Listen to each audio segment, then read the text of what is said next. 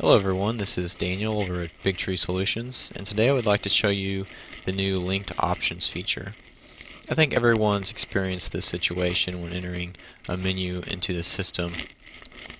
You have a menu item that, for example, requires a choice of a side, and depending on which choice they select, there are other options that we want to provide to the customer. So for example, a salad, we need to know which type of dressing that they're wanting to have on their salad, and also if there's any extras.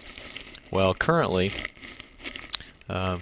we have to show all of the options together on the page. So we see that salad matches up with these, and soup would match up with this, but to the customer it's pretty clunky. And it really just needs to be more streamlined. So that's why we created the linked options feature.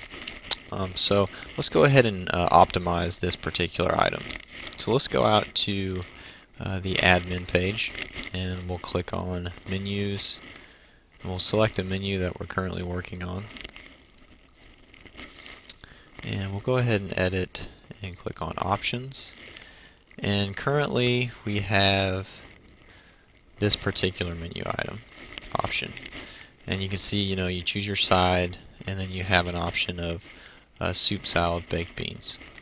So what we're going to do is we're going to essentially create another option for choose your side, and we're going to link these. So we have soup, and let's go ahead and click on soup, and then now we have the option to link these to another option. So let's link soup to soup choices.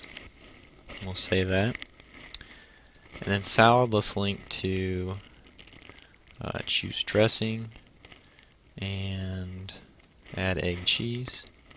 And it's important to note that you can maintain ordering by dragging these up or down in the order that you would like them to appear. So let's go ahead and save that. Now let's go ahead and assign this option to our menu item. So let's go ahead and remove what we currently had, and then let's move this one over. Save that. Let's go back out to our menu, and now we can see that the other options are hidden, and depending on what we select, we're prompted to select the appropriate sub option. So if we were to select soup, select a soup type, and add that item, we can see that it's shown up as soup, and then vegetable as the choice. And then we can go to salad, select a dressing, a couple sides. We can see that that shows up appropriately. So we hope you enjoy this feature, and we know your customers will.